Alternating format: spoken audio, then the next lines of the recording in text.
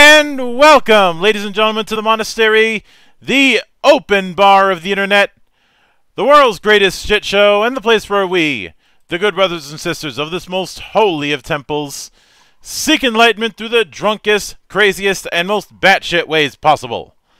I am your one and only gaming monk, better known as Mildra, and with me I have a newcomer into the temple, coming to us straight from Tin Hat Games, which some of you may recall from the time that I talked with them about Xenoscape, and now coming to us with OSR, Obsolete Shitty Rules, the one and only Alessandro Rivaroli. I'm hoping I got pronunciation right. Yeah, that's good. That's quite good. Hello, everybody. Hello. Thank you, Midra, for hosting me one more time. So whenever I've done these kind of things, there's obviously some degree of tradition. And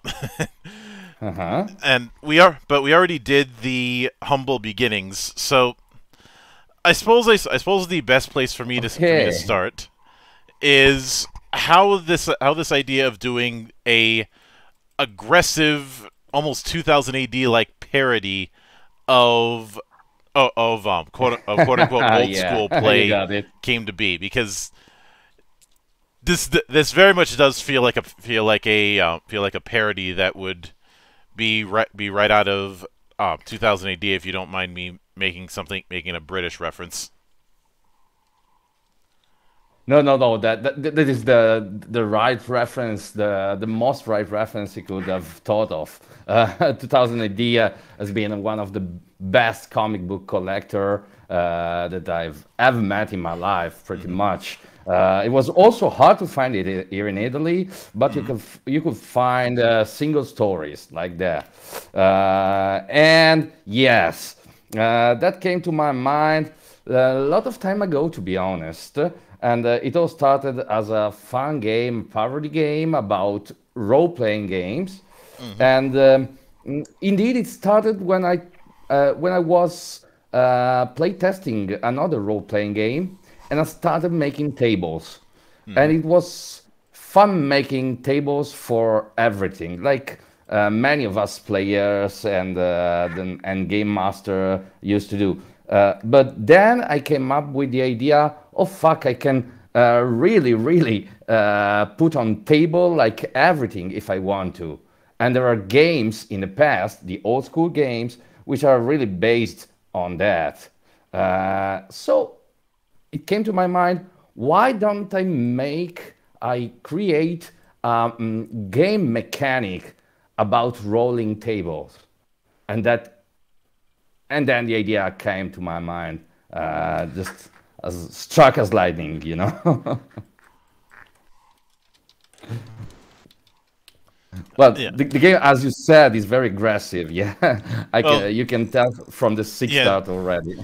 The other comparison I was going to make was with Metal Hurlant or heavy metal for for some of us. And yes, that is real bad French. Both the magazine, both the magazine and the movie, both influenced me a lot. Well, you can tell by those. Well, the first movie, we don't talk about Heavy Metal 2000. Oh, never saw that. Never saw that. That doesn't exist, I suppose. Yeah, sure. The first one. Well, Heavy Metal as far as that original movie, because it was essentially an anthology piece. That's not exactly something that lends itself to sequels, but somebody decided to try anyways. Sure. And when you try and make a sequel to a cult classic, you know how this ends up going most of the time. Oh yeah, sure. And I'm that kind of movie, video game, comic book user that tends to read only stuff that has been printed before the year 2000, something like that. And I've always been. So I'm stuck at those times, I would say. I don't have a cutoff point, and Heavy Metal 2000 didn't come out in 2000. I think it came out you're a few right. years You're after right. the original, but it was not good. I mean, that's not to say the original was some highfalutin art. We are still dealing with heavy metal, which was all about the good old ultra violence. Yeah. Yeah, ultraviolence. Apparently, there was a lot of tits on that on that cartoon, Yeah. as the South Park parody used to point out. Have you seen that? Yeah, I've seen it. Yeah, that's fantastic. And the film being at times a glorified music video, but then again, this was in that point of time when people were starting to get a grasp on this whole music video concept, because Oh yeah, sure. on a whim, And apparently, also Elon Musk got a lot of got a good reference from that movie, since he definitely sent a car to space with an astronaut on it. So just like the beginning of that movie, so it was a big reference for everybody in the 90s and 80s.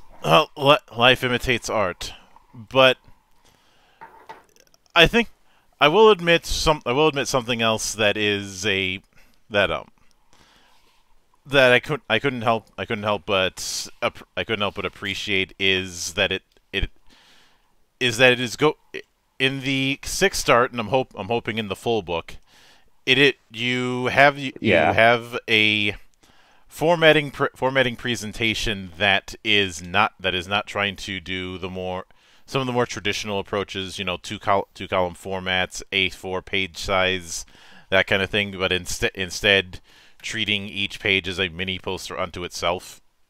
I think the only game recently that kind of does that is Mork Borg, but there's not enough yellow for this. Yeah, sure.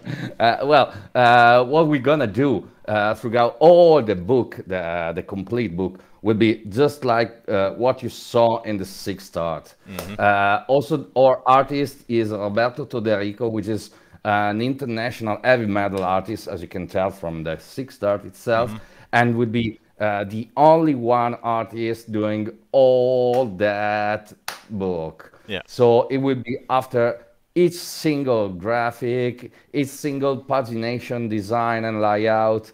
So the book will be astounding, also on the exterior level. And the book will feature much more tables. If you checked in the rules, we just went to extreme with old school rules. So we put them at their extreme. So everything is based on tables. Everything is randomized in this game. The game master himself has no power in this game. The book has power. Effectively, we started. I started writing from the Principia Apocrypha by Ben Milton and Lumpkin, which are very famous in our community of old school gamers. Because they set the principle of how old school gaming should be run, and I took those principles and turned it upside down, let's say. And something very, very, very funny came out of it, which are the Principia Apocrypha, the Principia Satirica, which you can find at the beginning of the sixth art. Yeah. And one thing that I certainly find interesting with this is, if I'm not mistaken, you guys are building this specifically for one shots. That's not to say you couldn't do a lengthier campaign, but it's not built with that in mind. It's built in a one shot beer and pretzels kind of way. Yeah. That's it. But since many requested us to make a longer mode for this game, we also planned for longer adventure mode Mm-hmm. and also campaign mode.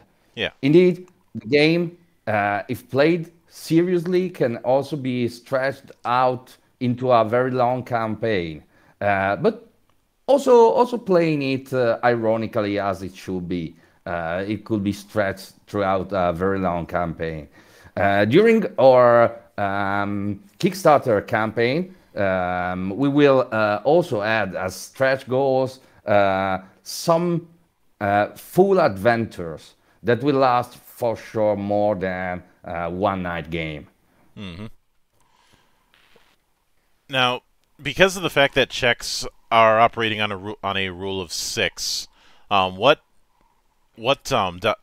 aside from the D100 that you're using for tables and a bunch of other matters, um, Yeah.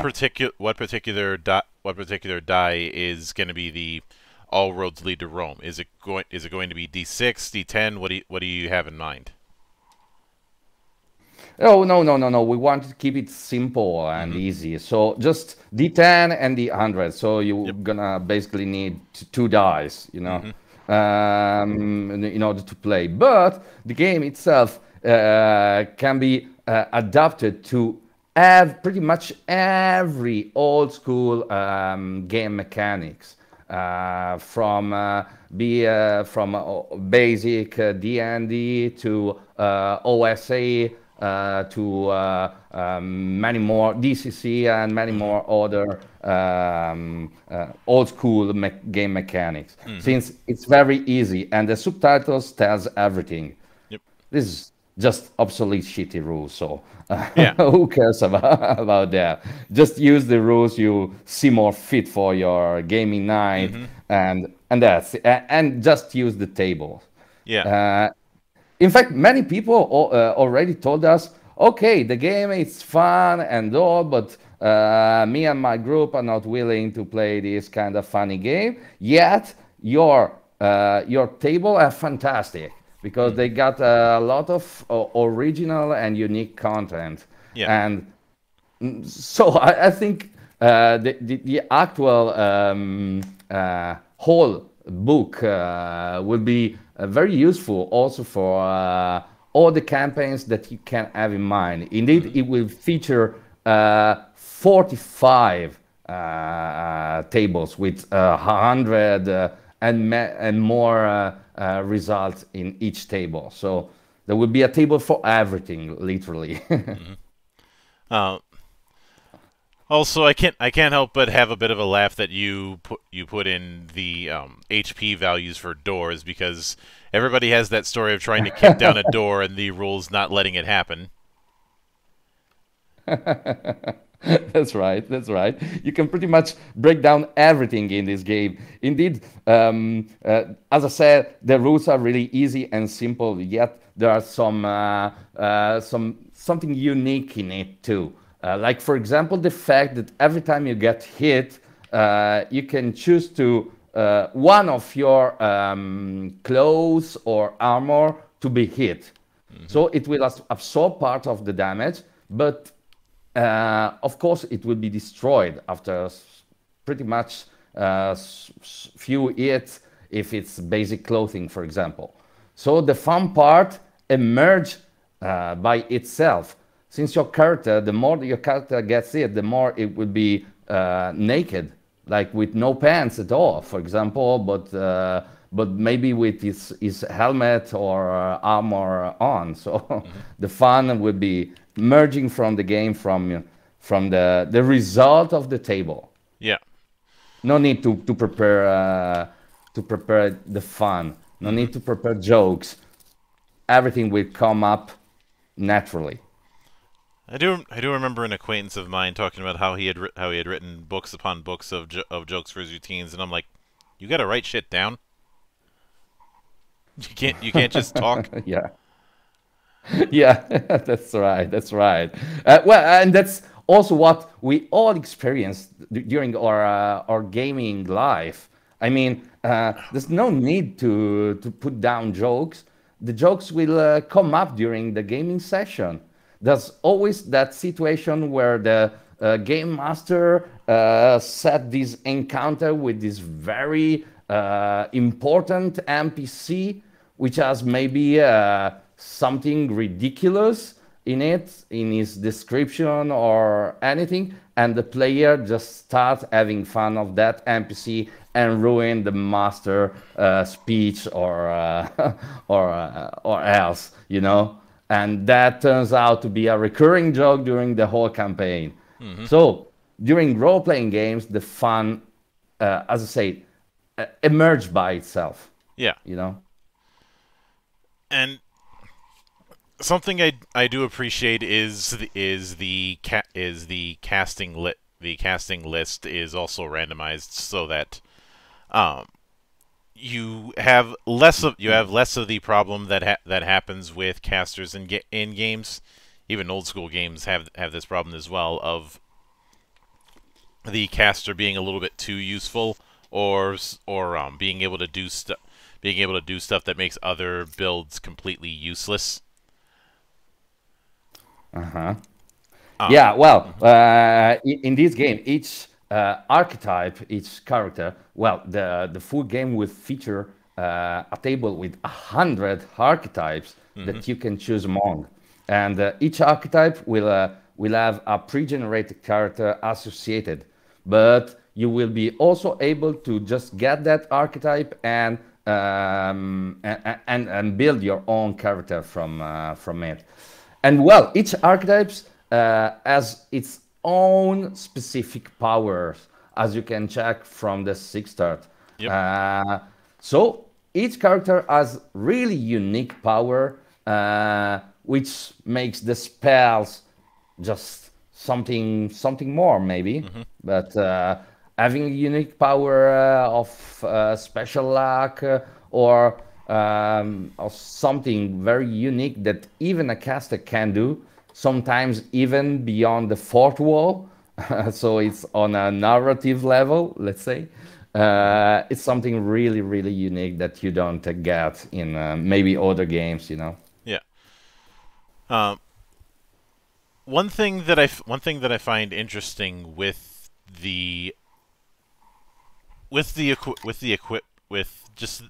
just the archetypes that we see and the whole 4 leveling thing is, unlike a lot of games, it looks like you're using XP as a kind of currency for people to do stuff with their archetypes.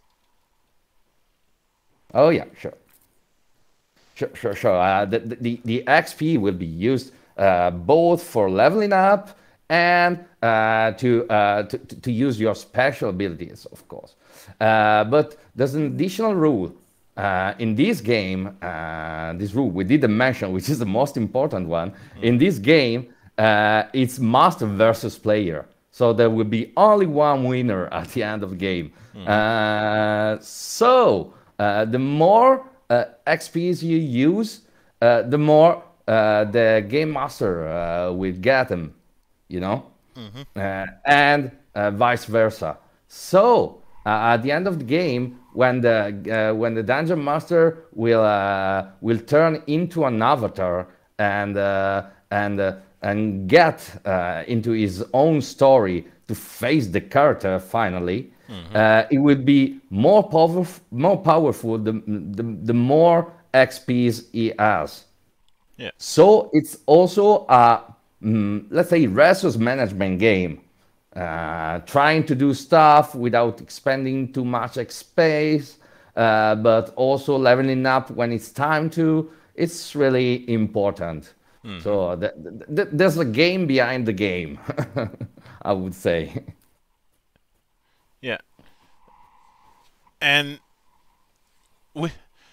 because of that, even though you have these abilities listed as levels, because of the one-shot nature, would it be fair of me to say that when playing say one of the pre-gens in the 6 start, you have access to all 4 of them, but but of course you still have to spend XP for them.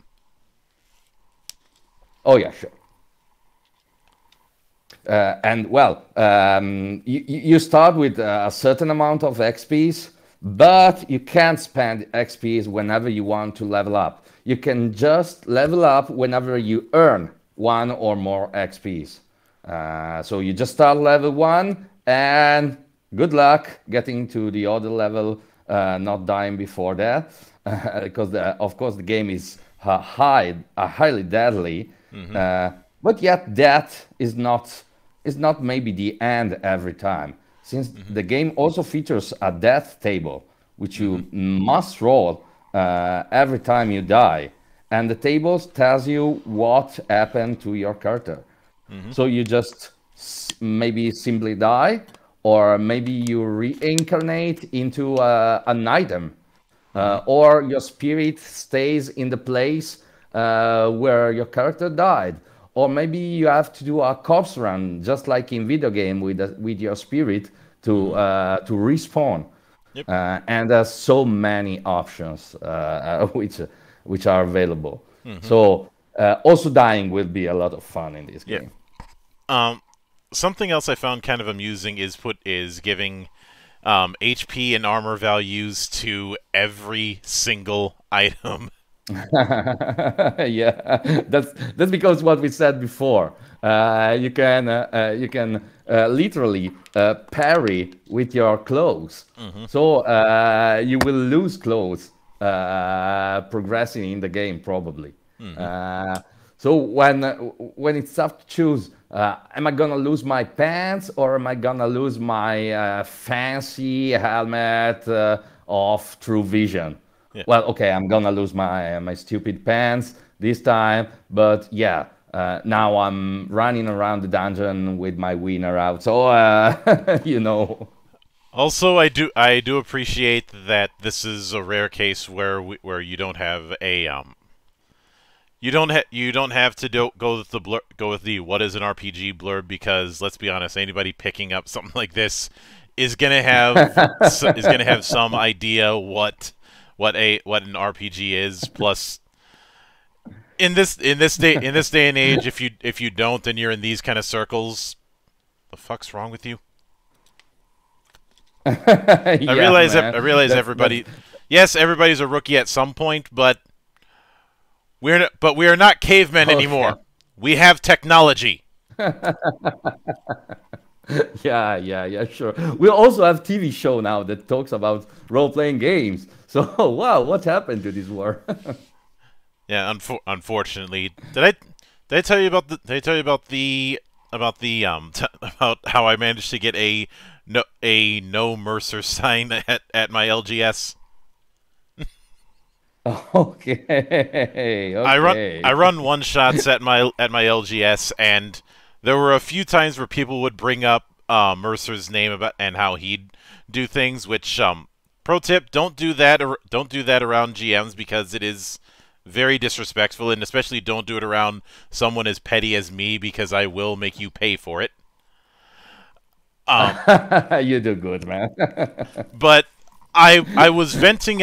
The guy who runs the place is a longtime friend of mine, and I was venting to him about how annoying it was that they were saying it, and I offhandedly said, I swear to God, I should have a Wayne's World style sign up on the wall that says absolutely no Mercer. I come in a week later, and he made this sign to make it look almost like as close to the no stairway sign from Wayne's World. So anytime somebody would bring that up, I could cut them off and point to the sign. Yeah. And talking about also sequels from movies, also about Wayne World.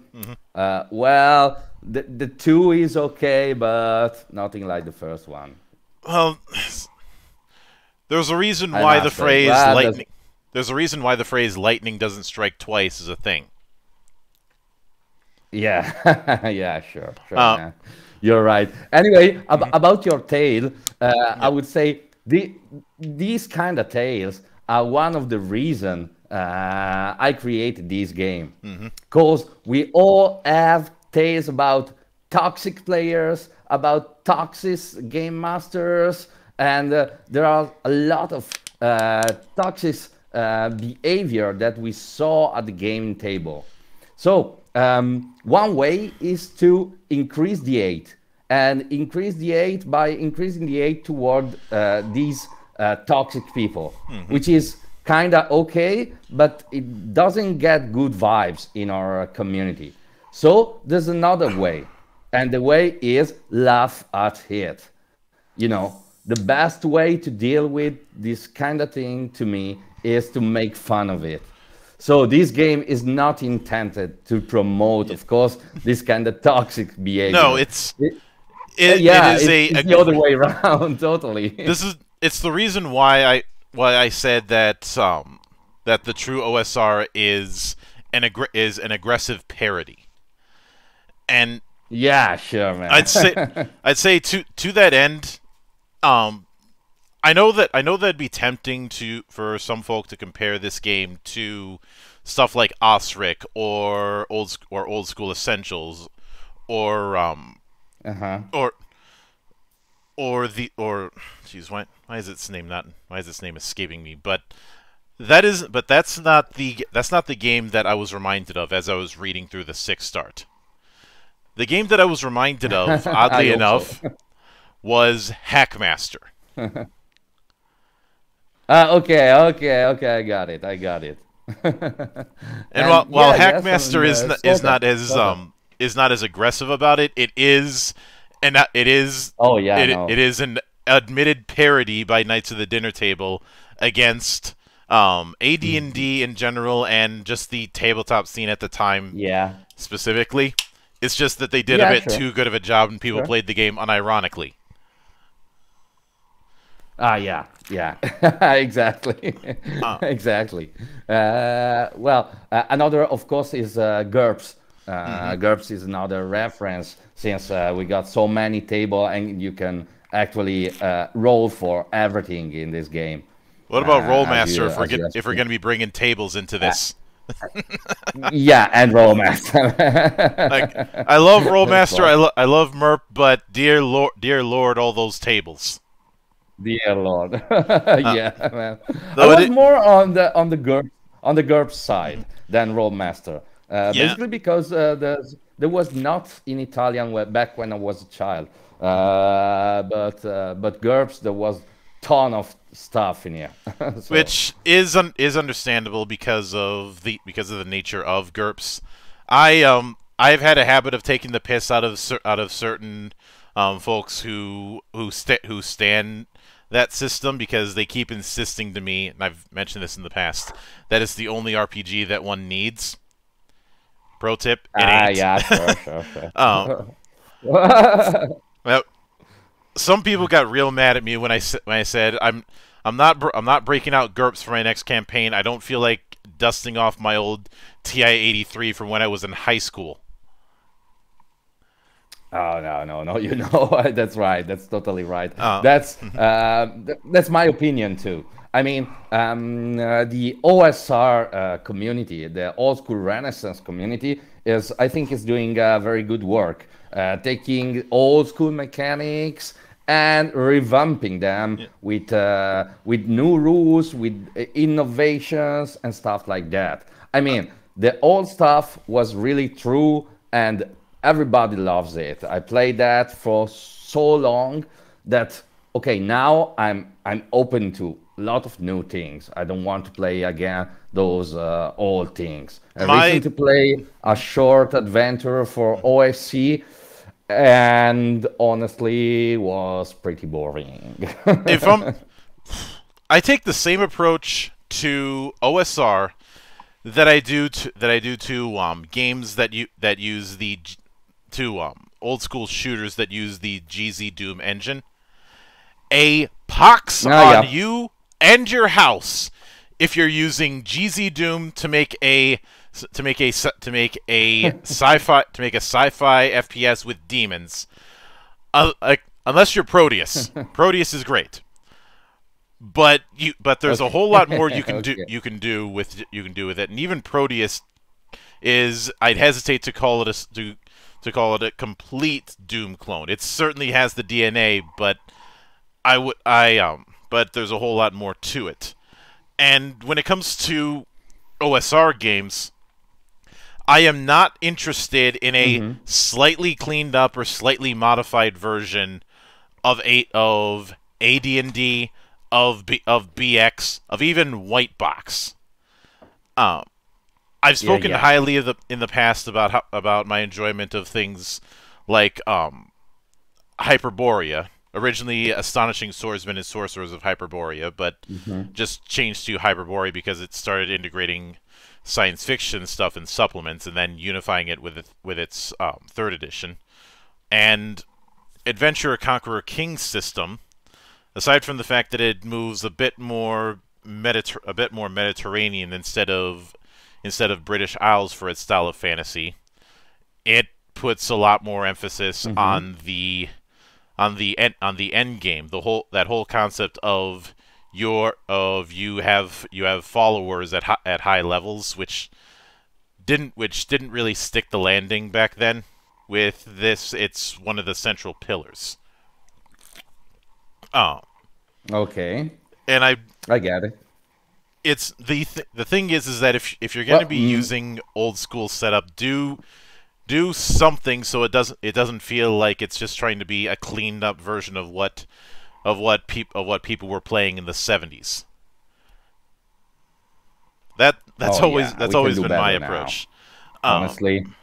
And of course the undisputed king when it comes to that is Crawford with Stars Without Number and Worlds Without Number. As well as Godbound. That guy is an absolute madman. I've seen that. But just doing, even if you just do a more historical take, sometimes that isn't enough.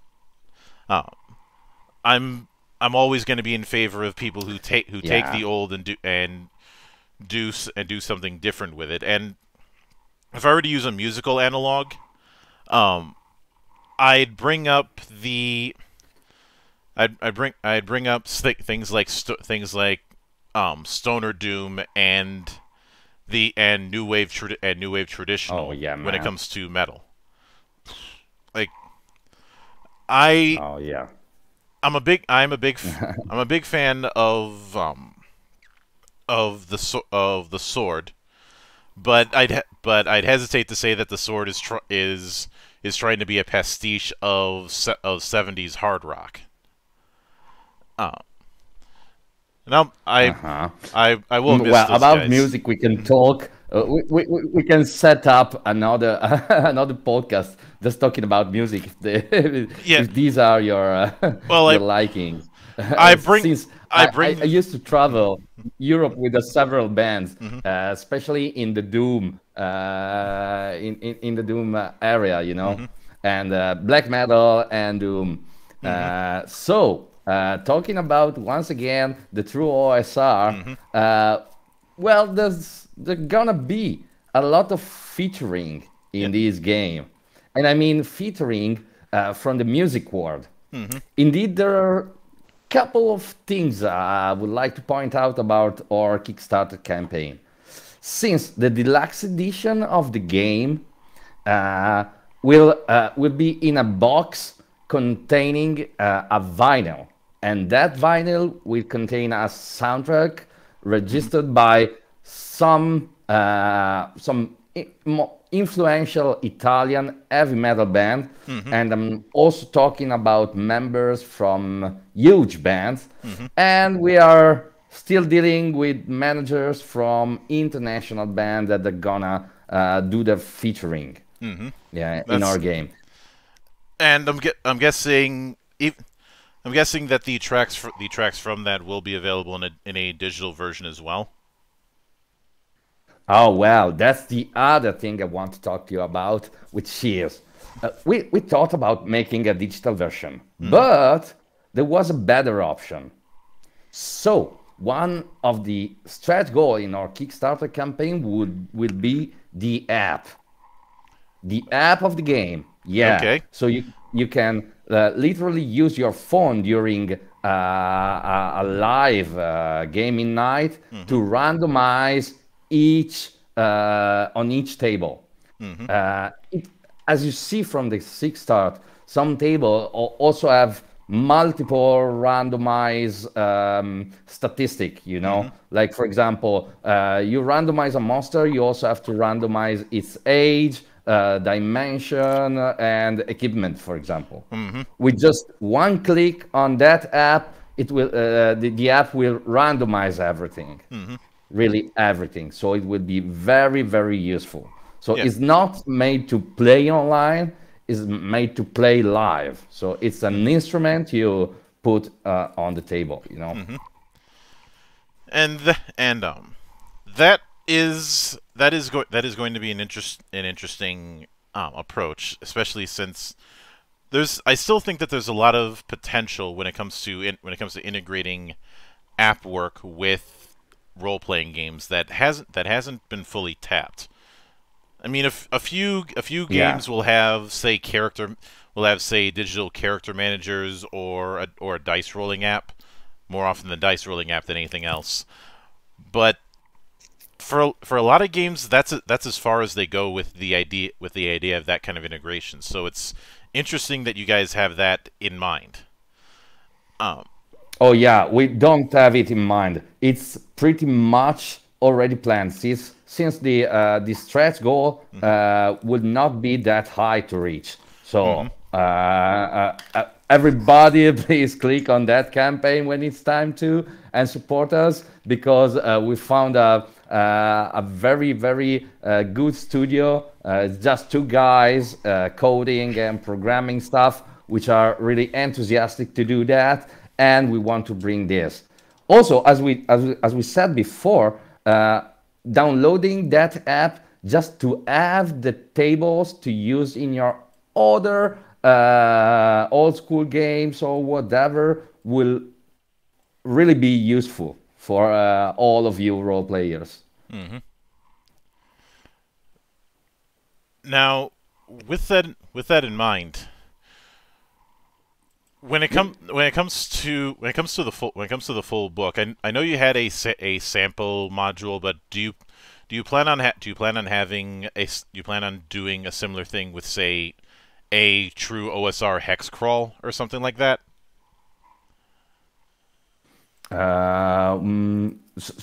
What you mean with hex crawl? You mean I mean hex crawl, a map of hexagons with the events of that completely randomized. That sounds nice, and that's sort of part of something that we're gonna maybe publish later, because even the full book will feature all the tables you need to randomize really everything from vehicles to precious item to curses to mutations and everything. There's still something that it can be added up.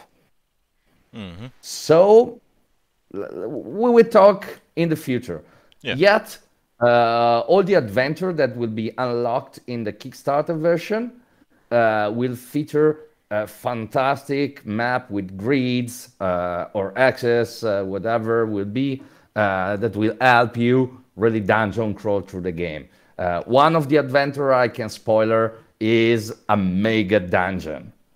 I figured that was gonna I figured that was gonna happen. I suppose this is. There's a small part of me that thinks that this is the kind of game that would be tailor made for a dungeon that's in the same ballpark as the infamous, and some would say, and I would say, overrated Tomb of Horrors.